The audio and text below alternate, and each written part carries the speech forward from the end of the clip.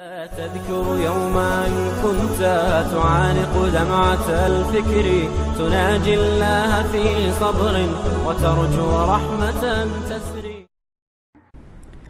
أعوذ بالله من الشيطان الرجيم. بسم الله الرحمن الرحيم.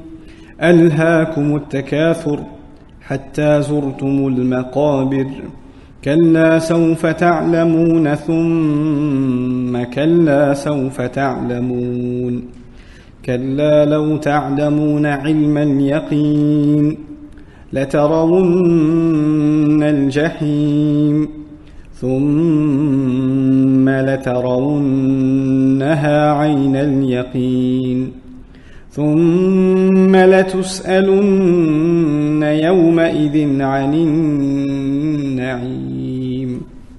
Just a few words in the first ayah. ألهاكم التكاثر. Alha in Arabic is a past tense verb. Ilha comes from lahwun. Lahu is the trilateral form. The thulathi mazid form is ilha. That's the masdar. So alha yulhi ilha. But the original word is lahu. Lam, ha and waw. Which actually literally means entertainment. It literally means entertainment. In another place Allah Azza wa Jalla says, اعلموا أنما الحياة الدنيا لعب ولهو.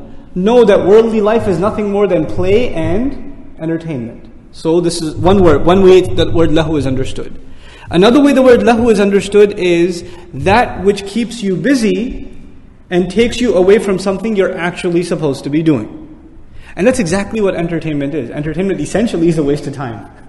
And you could be using that time for something more productive, but you basically lost that time entertaining yourself. That's the essence of the word lahu.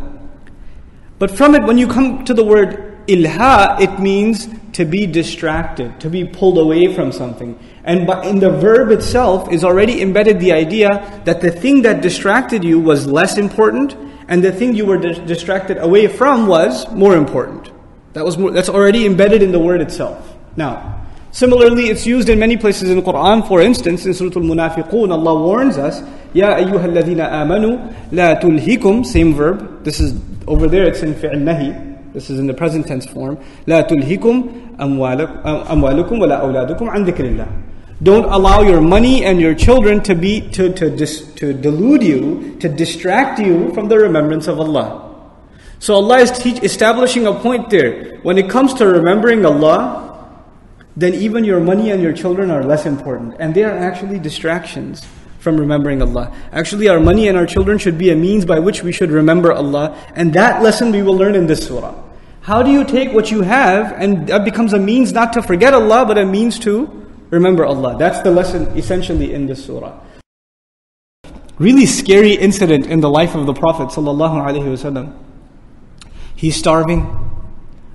A couple of days of no real food. Abu Bakr as-Siddiq comes over. He looks at his face, he knows he's starving too. Umar ibn Khattab comes over. He can tell from his face he hasn't had much to eat either. And he doesn't worry about himself. Who's he worried about? Sallallahu Alaihi Wasallam, the Sahaba. So he takes them to another Sahabi who's a little bit more wealthy. And he wasn't home actually. And he said Salamu Alaikum a couple of times outside the door, and nobody responded. So once you say Salamu Alaikum twice, what are you supposed to do?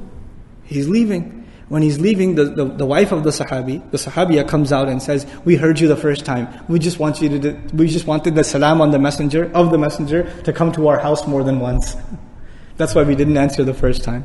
So she gives them some food and just a little bit of water, very little bit to eat. And he tells Abu Bakr as-Siddiq radiallahu anhu, he tells Umar ibn Khattab radiallahu ta'ala anhu, he tells them, this is the na'im we'll be asked about. This is the blessing. And compare that. And they're getting water after a couple of days of dehydration. And what are we drinking and what are we eating? And how are we clothing ourselves? And where are we going to sleep? Imagine. SubhanAllah. It's being rewired. Our thinking is being rewired. Nowadays we've come to a point of confusion in the Muslim Ummah. The more dunya you have, you say, Alhamdulillah, I have a really nice house. Which is nice, you should say that. But you should also say, Astaghfirullah, I'll be asked about a really nice house. I'll be asked. The more I have, the more I'll be asked. The less I have, the less I'll be asked.